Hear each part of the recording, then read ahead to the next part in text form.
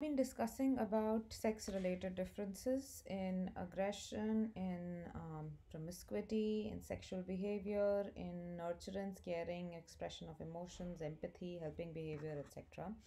And in the last lecture, we discussed about biological factors that are responsible for these differences.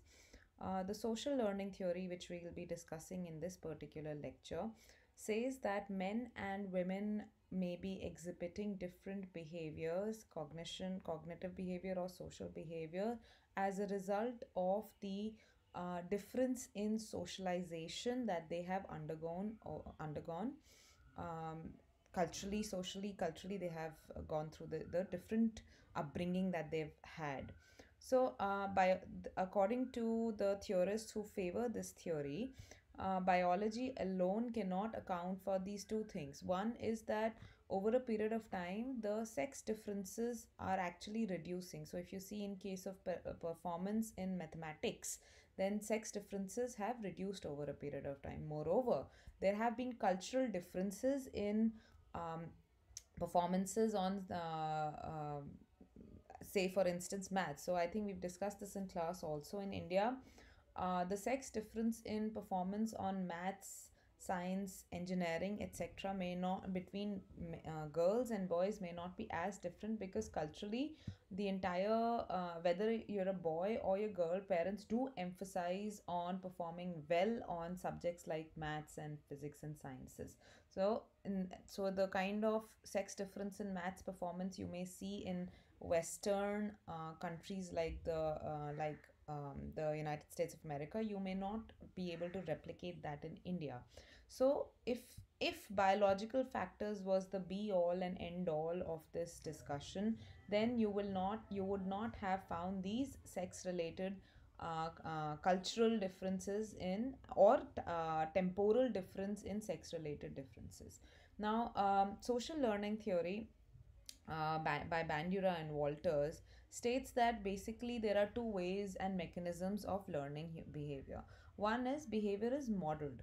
By when I say behavior is modeled, means I observe a role model, I observe an individual, and through observing I learn to behave in the same manner as the person does. So if I observe my father's behavior and then my mother's behavior, then I am picking up on the so if I find that my mother is the homemaker and father is uh, goes out of the house and earns for all of us, then probably I will imbibe and internalize that and learn and present that in my own behavior when I may feel less motivated to have a career and more motivated to be a homemaker, just like my mother. So this is one way. And second very important thing is that I all not only do I observe the behavior, I also observe what is the response that others are giving to this particular behavior. So is the behavior being positively evaluated, is it being punished, is it being rewarded, is it being negatively evaluated? So the kind of reinforcement that I see that this role model is getting for his behavior can affect whether I replicate, whether I present that behavior in my own repertoire, in my own my own thinking, feeling, emotion, my own behavior or not. So, for instance, let's take this example. If you see a boy watches an action movie and sees that males are very aggressive, that there is a hero in the movie and the hero is trying to protect the heroine, and in protecting the heroine, the hero fights with the villain of the movie. Now, what the boy pick up when a very young boy will pick up from this movie is that boys are supposed to, in quotes, protect women, and aggression is acceptable way of responding as a man. So also what they'll find is that when this boy picks up and this behavior, that this boy starts hitting others in the family or younger sister, so there may be the this kind of behavior may be more tolerated by the parents, because boys will be boys and boys are aggressive, और इसको गुस्सा बहुत जल्दी आता है, but they might find it cute. They may realize that they're laughing about over it, or they may be not taking it seriously, may not be checking that behavior.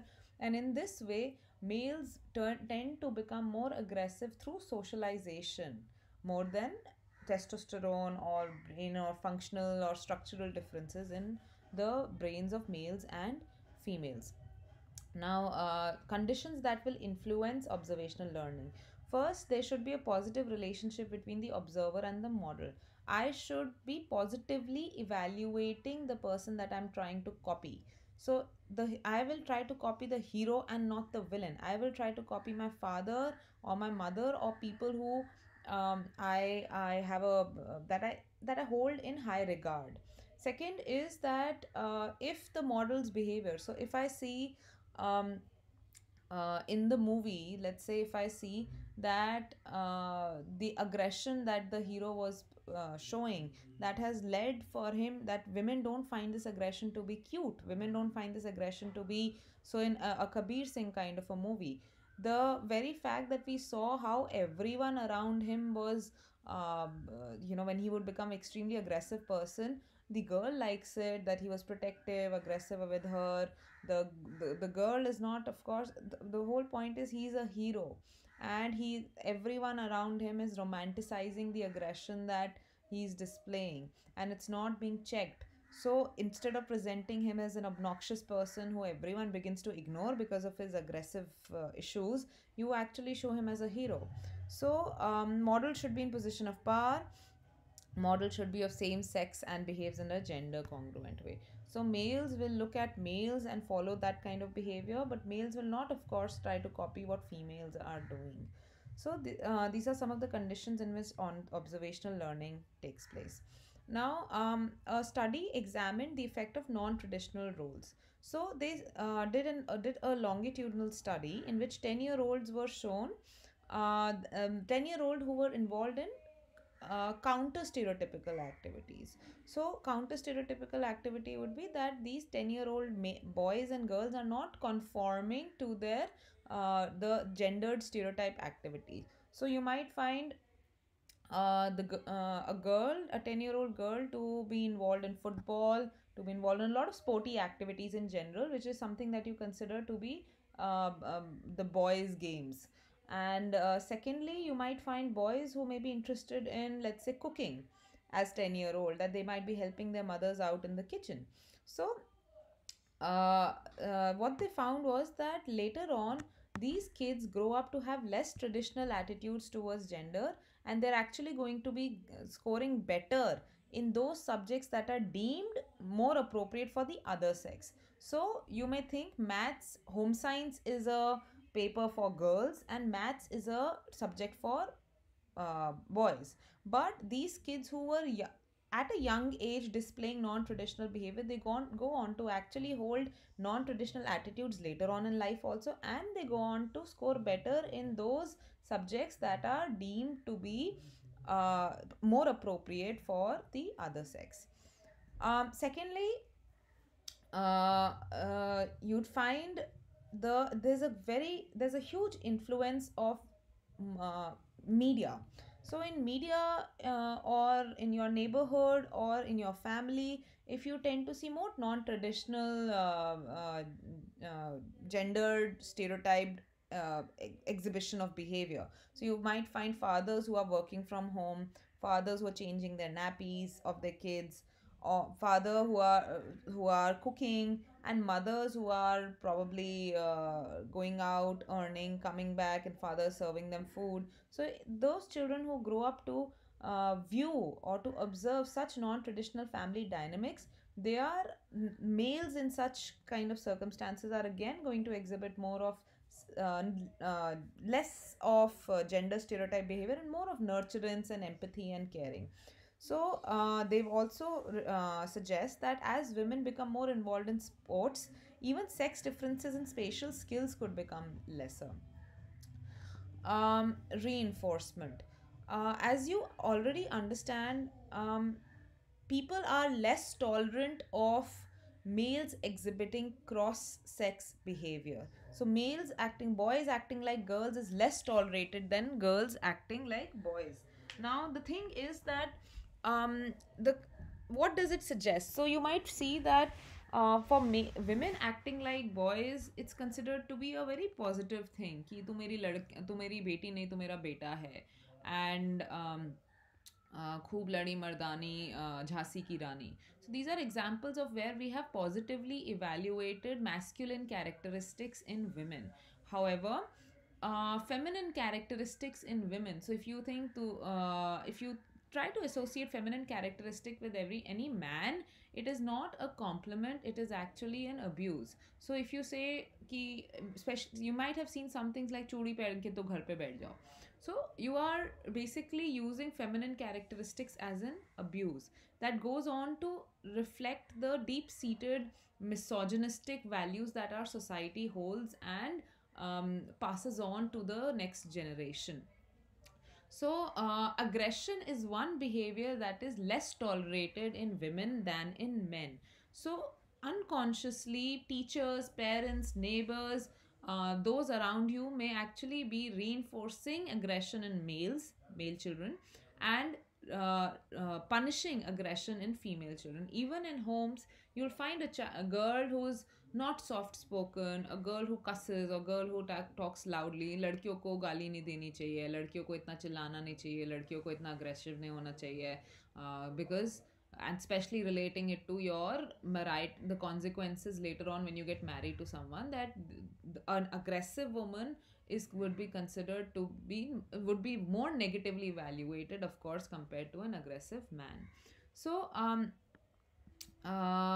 gender role socialization. Now, gender role socialization talks about how we have, through socialization processes, and when I mean socialization processes, I mean through interactions with, beginning with the immediate family members, my siblings, my parents, moving on to the neighborhood, to the media, to my schools, to college, to the newspapers around me, to the magazines around me, everything that I read. So I am, as an individual, the child, as he's growing up, he picks up these roles, how males are exhibited, how females are presented in the media, will influence how I believe I as a female should behave and how I as a male should behave.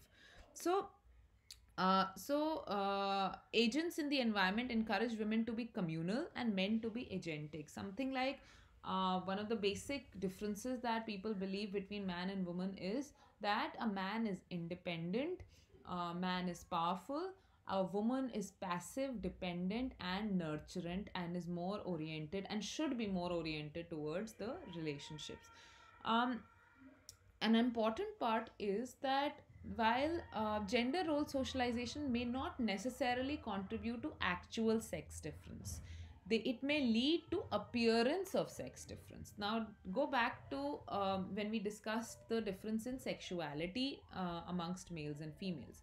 Now if you ask a question from men and women, do you watch porn, do you masturbate, or how many sexual partners do you have? So in these kind of questions, men are likely to respond with higher frequency than women.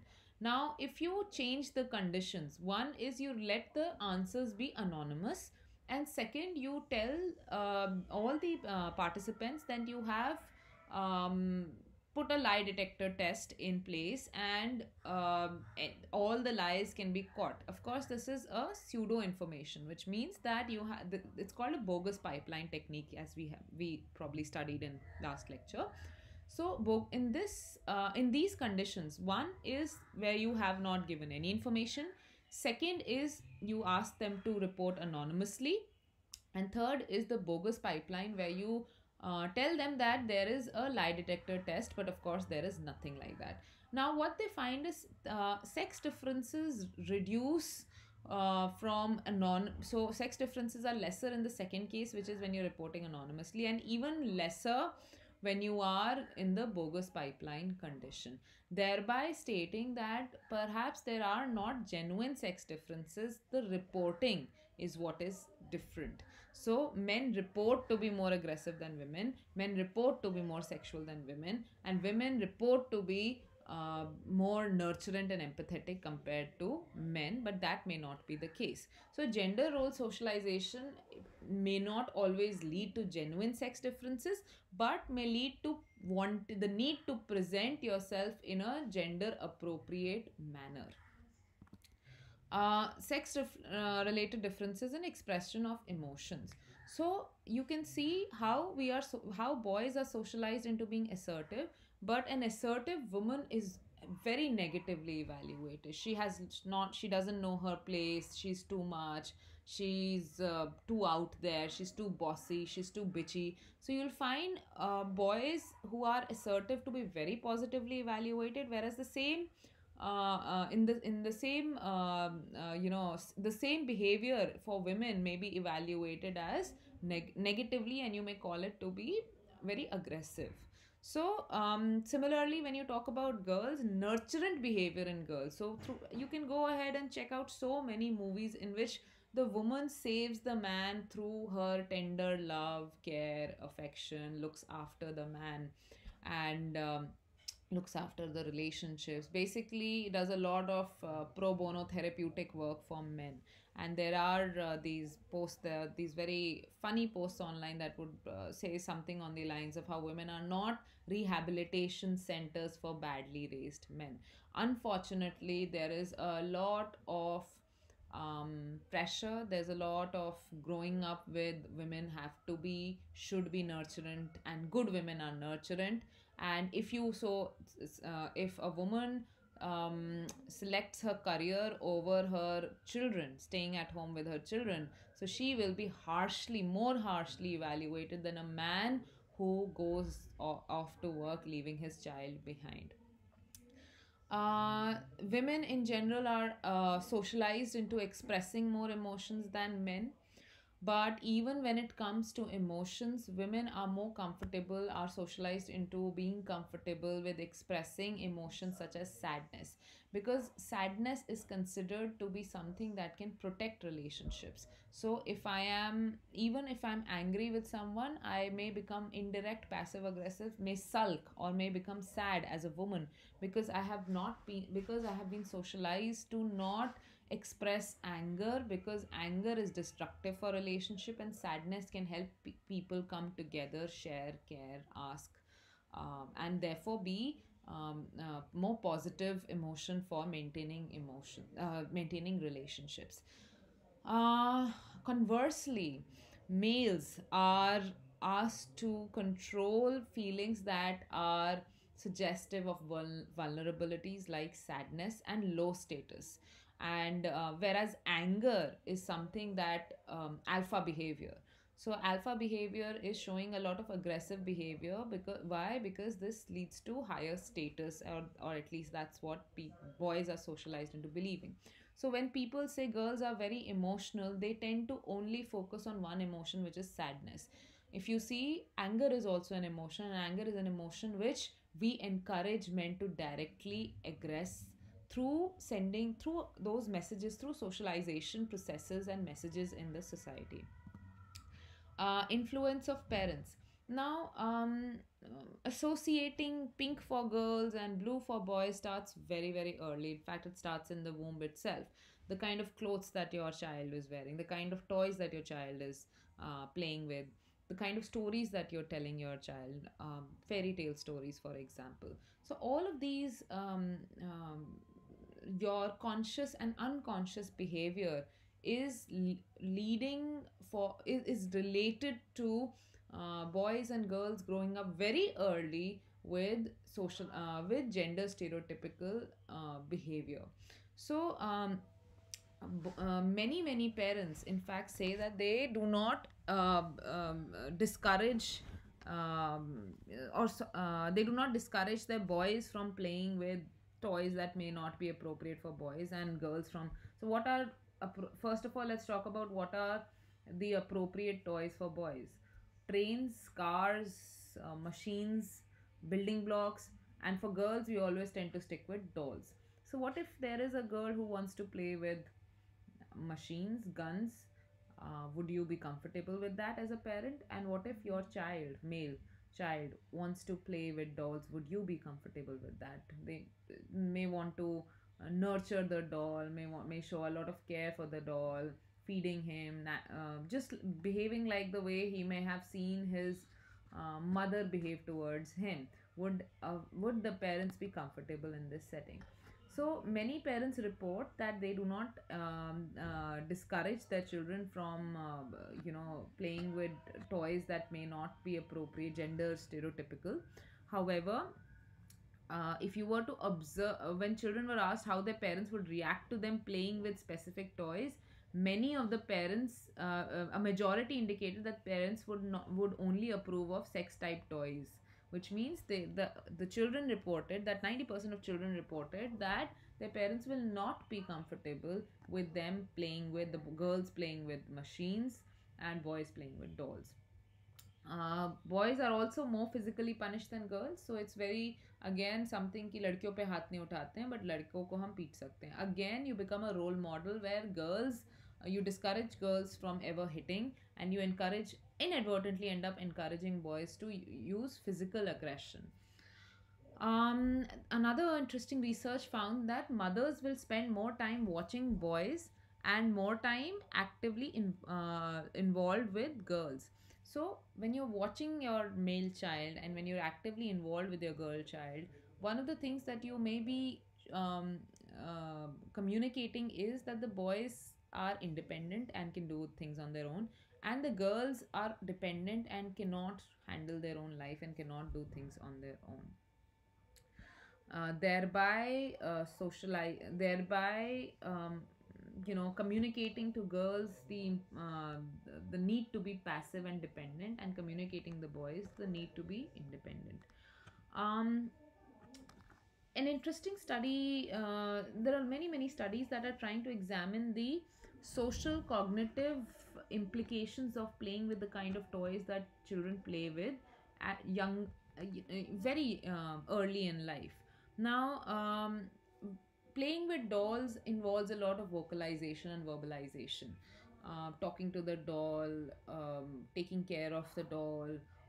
Whereas when you play with machines, when you play with building blocks, it involves more of your spatial skills. So it has been hypothesized that is it the different nature of toys that boys and girls are subjected to early on in life that leads to later on sex differences in verbal abilities and cognitive abilities such as spatial ability. But another aspect to this is perhaps children who are already better at spatial ability, or who already have better verbal abilities, may be choosing these particular toys irrespective of their gender. Books. Now this is very important. A lot of us have grown up, girls have grown up with fairy tales, and so what are fairy tales like Cinderella, Sleeping Beauty, and Snow White teach you? Overall, if we see, the Prince Charming is going to save you. You cannot save your own self. You have to be passive. You have to be gullible. You have to be vulnerable. You have to be obedient. And above all, you have to be beautiful to deserve love of a rich, handsome prince. Also, you'll find nursery rhymes in which females are depicted as quiet, sweet maids crying and running away from spiders, whereas males are shown as kings and thieves and butcherers and adventurers. So, I think fairy tales, at least there's a lot of work being done on how these fairy tales, the TV shows, the early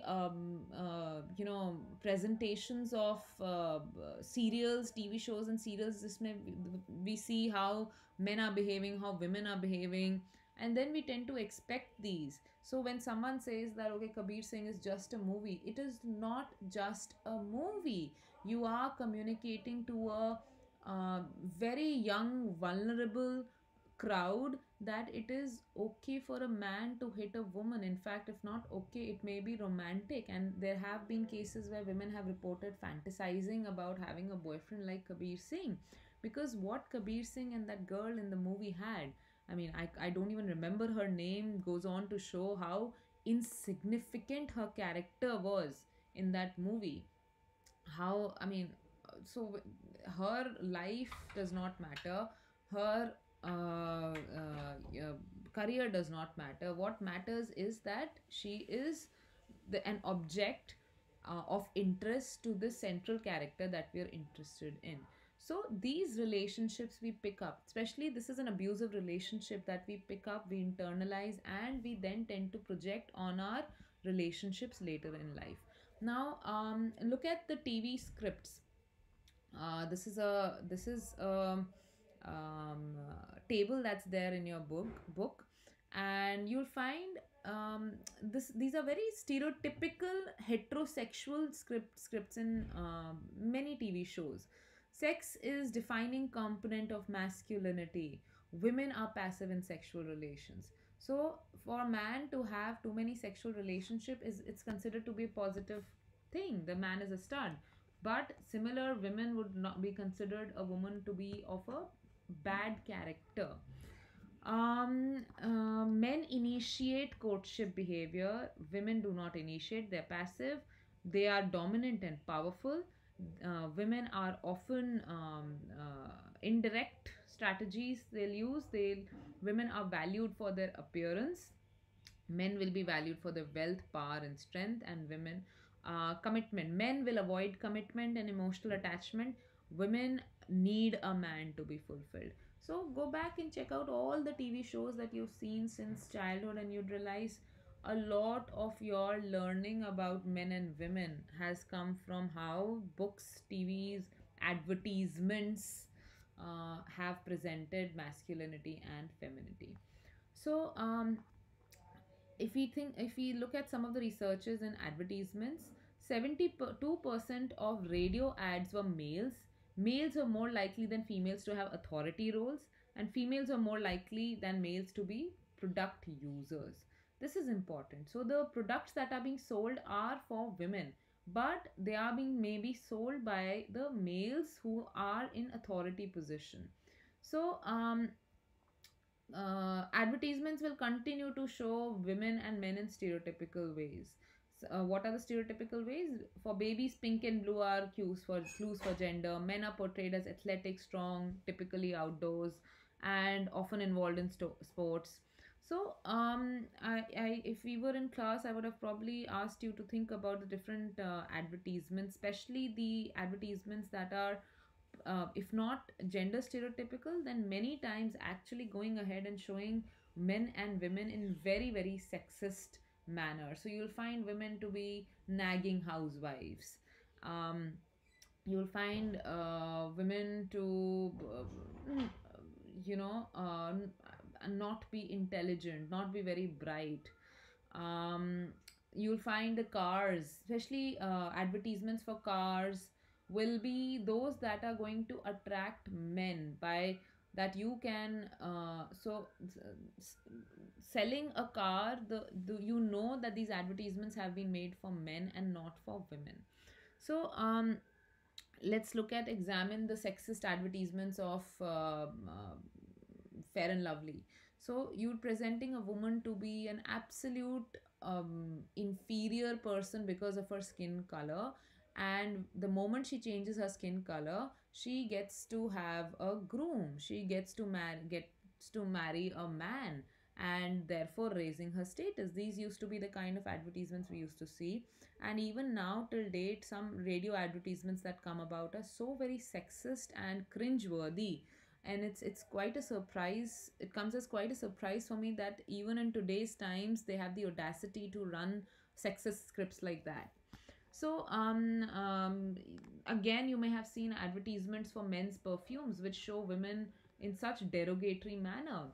So you'll find these women to somehow lose all sense of their self, and because of the perfume that you put on. Women in all advertisements are treated as sex objects. So there is something called facism and bodyism. Facism means the ratio. So if you compare your face to body ratio, is what stands out. So for men, their face to body ratio in advertisements is higher than women. So women's bodies are shown much more than their faces, and men's faces are shown much more than bodies. What is the implication of this? The implication is that face is supposed to communicate intelligence, and bodies are supposed to communicate sexuality, sensuality, and sexuality. So, continuously using women as sex objects to sell products to other men, especially that, if you buy a product, you'll get a girlfriend. Um, and So you have an ice cream ad that is using very skimpily clad women. For what? For selling at the end of the day.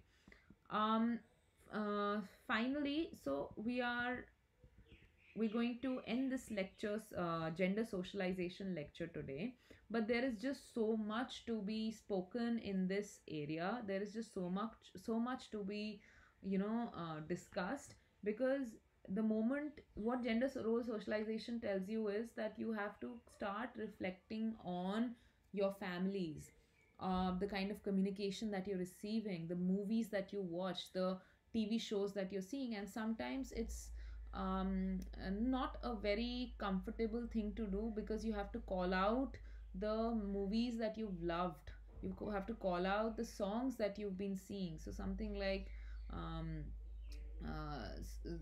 some of the songs, if you see, are so sexist. कि तू हाँ कर या ना कर, तू है मेरी किरण. It actually communicates. I used to really like the song, but as I grew up, I understood that it's communicating that girls have no value, their opinion. They don't have to consent, and a man can overtake you, can dominate you, and your opinion does not matter. So many movies, many TV shows, many books that you may have loved as a child, including your fairy tales, you come to realize that they were so toxic for your upbringing as a human being. And this is true for both men and women. So we are getting all these messages from all these places that are counterproductive to our well being and are leading to the problem of gender in our society. So, I hope after this lecture, you will spend at least some time reflecting on the messages that you're receiving, and reflecting on the messages that you're giving to the people around you. The sexism in it, the gender stereotyped messages that you're adhering to, and perhaps change will begin from there after that reflection.